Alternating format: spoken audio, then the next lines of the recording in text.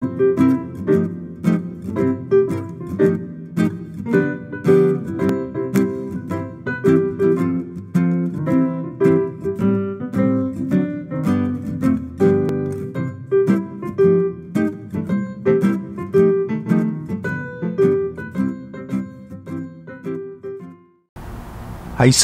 Wannesid Yaibing, Chaganju Yaibimi. Welcome everyone, I'm your host Sid.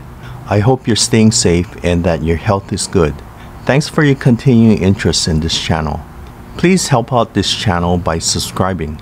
Click on that red subscribe ball in the lower right. Also, share this video with others via email, Facebook, Twitter, or some other social media.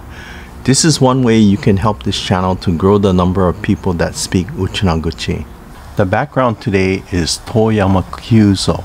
Toyama Kyuzo is commonly referred to as the father of Okinawan emigration.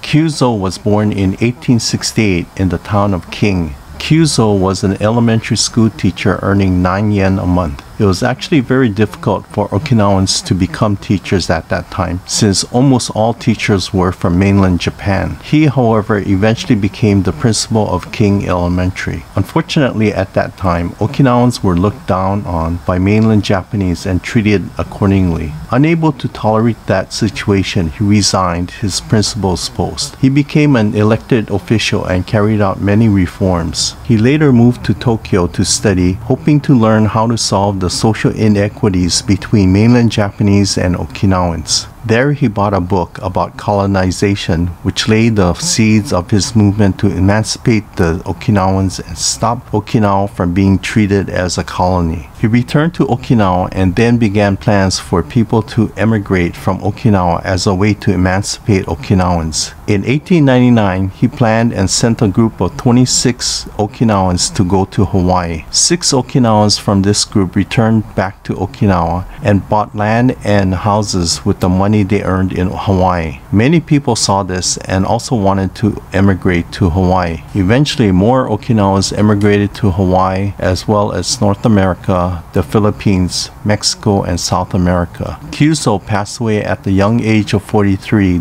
due to illness and is now buried in Hawaii. Let's begin today's topic. Today's topic is the Uchinaguchi particle ung. It is equivalent to the Japanese particle mo. The particle ung means to or also. I will present 3 examples. The routine will be to present the English sentence followed by equivalent Japanese sentence followed by the Uchinaguchi sentence. Our first example is Uchinaguchi is also a language. In Japanese, it is Okinawa go mo kokugo desu. In Uchinaguchi, it is Uchinaguchin kutuba yaibing. The next example is the sponge gourd is also a vegetable. In Japanese, it is hechima mo yasai desu. In Uchinaguchi, it is naberang yashei yaibing. A third example is the houses in Okinawa are also expensive. In Japanese, it is Okinawa no ie mo takai desu. In Uchinaguchi, it is Uchinawa nu yang takasaibing. Next is a special grammatical rule for the ung particle. It seems that Uchinaguchi has a lot of special grammatical rules. However, I digress. It is difficult to pronounce a double ung if the noun ends with ung. To make it easier, the rule is that the ung in the noun changes to nu. So let's look at some examples. Our first example is the word chawang, which means bowl. To say bowl also is chawanung. Our next example is the Uchinaguchi word ningjing, which means human being. To say human being also is ningjingnung. Our final example is the word restaurant, which is gairaigo, meaning restaurant. To say restaurant also is restaurantnung. There is an exception to this special rule, and it only applies to one word. The word I or me in Uchinaguchi is wang. I also in Japanese is watashi mo. The special grammatical rule does not apply to wang, so to say I also is not wanung. To say I also in Uchinaguchi is wanning. Remember, this exception only applies to wang.